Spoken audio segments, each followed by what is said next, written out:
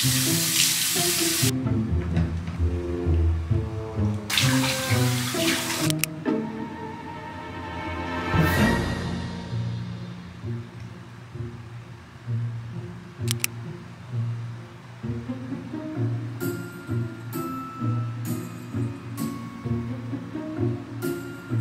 you guys, we are picking back up with Korean Beauty Advent Calendar time. We've got day 15 of Stylevana, and we're completing both calendars to day 18. What is in drawer number 15? Stylevana. Looks like a makeup product, and it's glittery. Yesterday we got a glittery lip balm that I was super excited about. Now we've got a glittery eye stick. Okay, I don't like putting glitter on my face, and definitely not around my eyes. I do like that they're offering some brown shades because I feel like they tend to always just give black eyeliner, and it's kind of cool to change things up a bit. There is some glitterage in there, which can be irritating around the waterline especially. It probably does create a pretty look, but just be aware that can be super irritating. Twinkle and pop. Day 16 of Yes Style. I love an easy drawer. Oh, another makeup product. Another pencil. Money. This is an eyebrow pencil. Okay, on one end we have a spoolie, and on the other end, and that's what we're working with.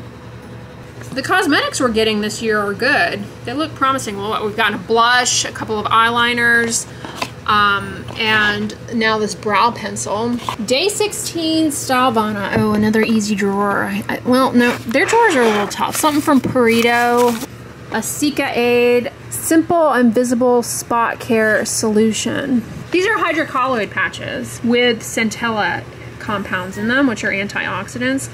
Now, I love the hydrocolloid patches for pimples. They help, first of all, prevent you from squeezing. Second of all, they help absorb any inflammatory exudate, and ultimately that does facilitate healing and recovery. But I would be careful. I prefer them to not have ingredients in them because ingredients under occlusion are a lot more likely to be irritating. Now, asiatic acid, asiatic acid, those are compounds from centella. They are anti-inflammatory, so it may help, but it also may irritate you. To Yes Style, day 17. We got another, oh, I love these little cakes. Aren't they cute? Day 17. Ooh, what is this? Looks like a hand cream. Bring Back Memories hand cream. The power in you. Never heard of this before. This is a scented hand cream. It's got a bunch of essential oils. It does have shea butter, which is nice and moisturizing. This sort of looks like it's copying the Necessaire hand cream. Let's see what the texture and consistency is like. It's one of these kind of things. So, pro tip, the cap has this little pointy thing, so you can go pop the seal. This is really hard to do at this angle. Ah, there we go. Dude, that took some brute force. Alright, that's a pretty thick cream. It's not a watery lotion or anything. Actually, it is kind of watery. Yeah, it really smells like a juice bar. You know, when you go into a juice bar, that overwhelming smell of like cilantro and wheatgrass just kind of hits you in the face. If you like that scent, this hand cream you're gonna love.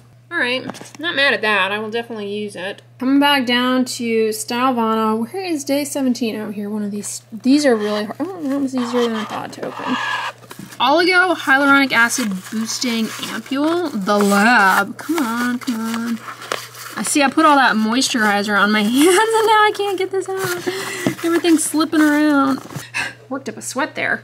Okay. Looks to be a hyaluronic acid serum with some leaf extract. Allantoin, moisturizing. Alright, what are we dealing with here? I got my trusty blade. Don't try this at home, kids. I don't know why I said that, like you guys are not capable of using an X-Acto knife to open stuff.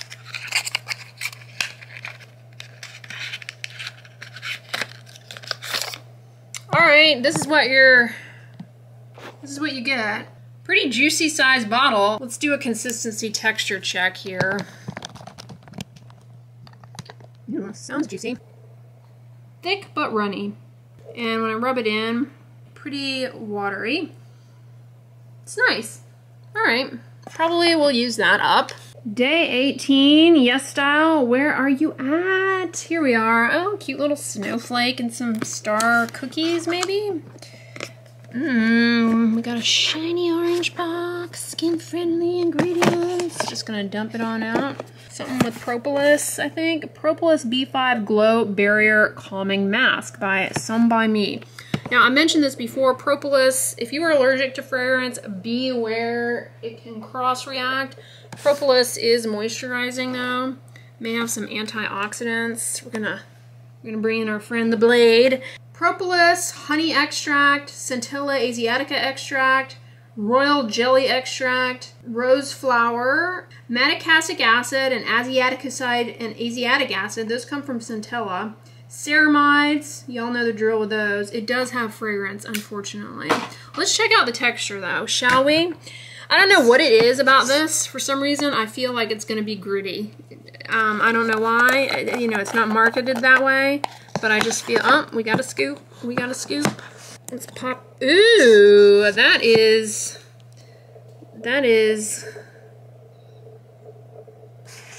like a jelly. Looks like you could spread that on toast, right? Oops. As I drop it. It does not smell good. It smells like the citrus is too strong. Like, it smells like funky orange juice. Sort of smells like Sunny D and honey. The final hour is here. This is the last drawer of the weekend, you guys. Day 18 from Stalvana. Innovative and trustworthy. It says, what could this possibly be? Bell Flower? Retinol cream for wrinkle care. Woo! Innovative and trustworthy. Retinol, y'all know, good for wrinkles. Skin converts it to retinoic acid by doing 2 steps. Let me hear you, 1 2-step. Hard to read the ingredients because they did the white font, which makes it really hard to read. Niacinamide, good for redness, hyperpigmentation, and inflammation, and the barrier, and all that jazz. Retinol. Macadamia seed oil, rapeseed oil. I'm not seeing any fragrance. It does have alcohol, which is not bad, but can be on the drying side, but may help in enhancing penetration. All right, let me know if you guys have ever heard of this brand, Bellflower. I have not. Didn't expect to get a retinol in the calendar. That's pretty advanced. Not too shabby, y'all, not too shabby. So stay tuned next weekend. Will we be finishing it up? God, this flies too quickly. Time goes by much too quickly. Yeah, next weekend when you guys are watching this, next Sunday is actually Christmas Day. Oh my goodness. So we're gonna finish it up next weekend. You better come back to the vlogs. If you're new to my channel, I do skincare content Monday through Friday, and Saturday and Sunday I post a little vlog which incorporates skincare, but also little snippets of my life, which you will see now moving forward if you choose to continue watching this video. Well, hey guys, I'm on my way out to run some errands. This book I'm listening to, Why We Sleep, I feel as though it's validating my entire existence. There are 2 types of people in this world. There are early birds and night owls. I'm a night owl. I can stay up. I cannot go to sleep early. I just can't. It's very difficult for me to, but it's just not my natural biology to go to sleep early and wake up early. It's not. And there are a lot of people like that. Our natural circadian rhythm is just not on that schedule. But our entire world operates for early birds. Like the work schedule is just for people who naturally wake up early. And it's totally killing productivity, because if you have, say, a company, it's actually in your best interest to ask people if they naturally wake up in the morning without an alarm clock. And if they say yes, if they naturally wake up and don't need an alarm clock to wake up in the morning, those are the people you need to have in your company working 9 to 5. Whereas the other people, you need to ask them and they say, oh no, I need my alarm, I love staying up late, I'm a night owl. If they endorse that, they need to be working 11 to 7. And because people don't take that into account, you know, they think that we all are meant to work on this same sleep-wake cycle, and it's just not true. And because that's so hardwired in modern thinking, that that's how we are meant to be, well, it's screwing over a lot of things in subtle ways. It has like a trickle-down effect, because the people who are night owls, they're not productive early in the morning, and because of that, they're not as productive at work, and the early birds are more likely to be more successful. And we're punishing people and not allowing them to reach their full potential by forcing this 9 to 5 schedule on everybody. And companies would be like, well, that's just how it is. But if you get employees in there when they're most productive, that's going to make the company more productive. Having people in your office when they're most productive, it makes the most sense. Not just like this forced schedule. And fewer people on the road during commuting hours. If half the people are commuting in for the 9 to 5 schedule and the other half are commuting in for the 11 to 7, fewer people on the road, fewer traffic fatalities. I mean, the list goes on and on. I don't know why our world insists on this 9 to 5 schedule. It's limiting our potential as a population. We're screwing teenagers over because their brains, they are more inclined to naturally fall asleep around 11 p.m. Forcing them to go to bed early and wake up super early to go to school, it's just like really affecting their sleep negatively. And during that time period is when they need sleep for their brain health and formation and everything. And so insisting on the school schedule as it is and always has been, it's actually not biologically sound for teenagers. It would be much better for teenagers if they went to school at 11. Their brain circadian rhythm is not the same as an adult. Forcing a teenager to go to bed at like 9 p.m., 10 p.m. when they want to, their brain biology is telling them to go to bed later, it's screwing them up. I'm here at the Croge. I'm gonna run on in. I need to get some things for the week, but update on that mascara that I got in one of the KBEAUTY advent calendars last weekend. They came in that cool stab you in the heart packaging. Yeah, it's interesting. First of all, the wand is not like a typical bristle. It's almost like a wire. It's bizarre. And as a result, it's kind of difficult to apply without getting it on your eyelids, which I find annoying. I hate mascaras that easily whack themselves onto your eyelids. That drives me nuts. It's not very elongating. I've used it multiple times. And it's not super elongating. It's not super thickening. It's very subtle. Fortunately, y'all know I do the double cleanse, but you definitely need some kind of oil-based cleanser to break that stuff up, because it's like Sharpie for the eyelashes. It's not going anywhere. It's not budging. I'm over here in Marshall's, and they have a plethora of brow razors and face shavers. Kitsch has this 12-pack on sale for $7. It's not too bad. Flawless came out with their own versions. Comment below, and if you still use the Flawless. I remember when that came out a few years ago. People discovered it and were in love. I want to know if it's still something you use on the regular. Oh, this is cute. The manicure set.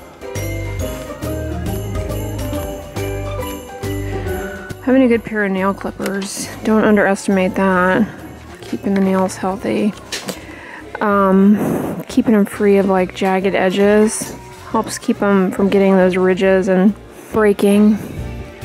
I'm not a huge Disney fan, but these are adorable nail files. Looks like Flawless came out with a cleansing tool to rival the PMD. These are fine, like if you are somebody who has a tendency to like scrub too hard. They're also nice if you're dealing with a hand dermatitis, because you can put the cleanser directly on there and not have to expose your hands to cleanser plus water. It just cuts down on exposure to surfactants. So that can help. Look at this little mini eyelash curler. It's kind of cute. That's cute. It's a puzzle in a mug. It's a nice gift set. I'm tempted to buy this because I love this movie so much. It's got the little elf.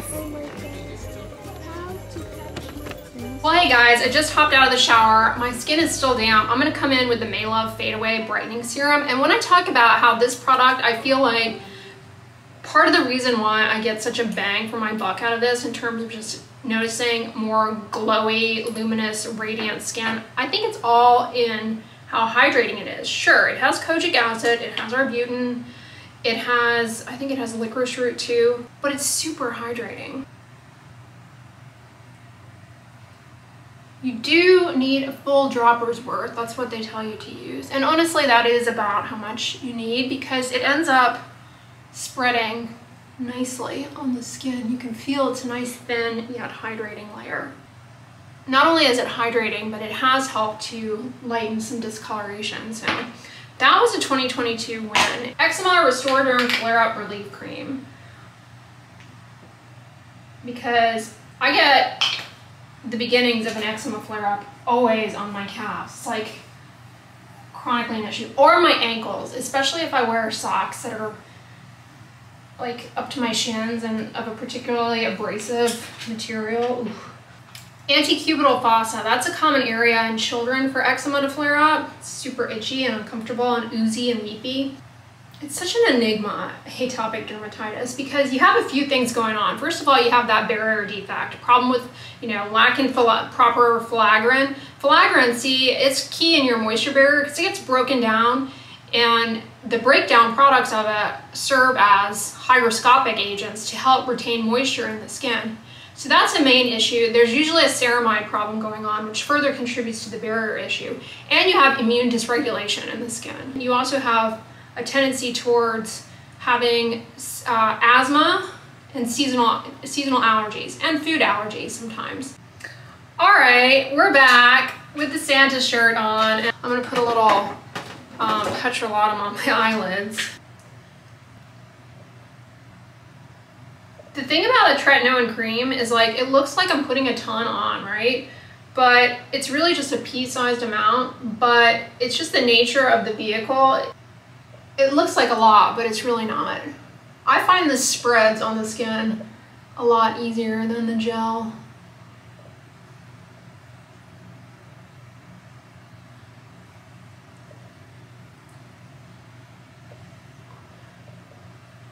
Now you can put tretinoin on as the first step in your skincare routine. Pat dry the skin if you wanted to, and then put tretinoin on, especially if you're using the cream. Some people find the cream is sufficiently moisturizing. In fact, some people who have oily skin, they find that the cream is like, they feel it's too greasy and they don't like it. It has their own different approach. You also can do a sandwich method where you put moisturizer on and then you put on tretinoin and then you put another layer of moisturizer on over it. I don't do that, but you can do it that way if you're getting a little irritation. Okay, coming in with this hair care favorite. I think I'm gonna do a hair care favorites of 2022 because I have some long hair favorites that I really liked, but no longer really use. Well, like one or two, because I cut my hair, and then I have my new shorter hair favorites.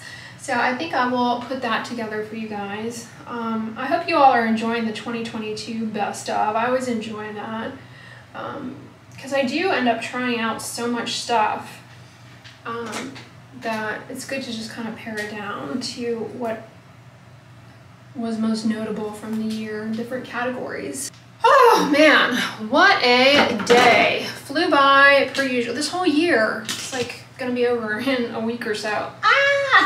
Then we have to get used to saying 2023 and writing it. Although, do people, you still write the dates. It's not as though we're writing checks as much. Comment below, do you write checks a lot? I don't. I remember though, back in the day when you would go to the grocery store and people would write a check and then they'd like go to the balance sheet and put it in. People don't do that anymore. I haven't seen somebody do that in a long time. Let me know if you still pay for groceries with a check. It's kind of nice though if you do that and you actually do keep the little tally like you're supposed to, because you have, more of a working knowledge of how much money you have, at least, as opposed to just, here, take my plastic. It keeps you more accountable, I guess is the right word. But yeah, I don't see people doing that ever anymore. Anyway, y'all, I'm gonna wrap this vlog up. I hope you guys enjoyed it. If y'all liked it, give it a thumbs up, share it with your friends, and as always, don't forget, sunscreen and subscribe. I'll talk to you guys tomorrow. Bye.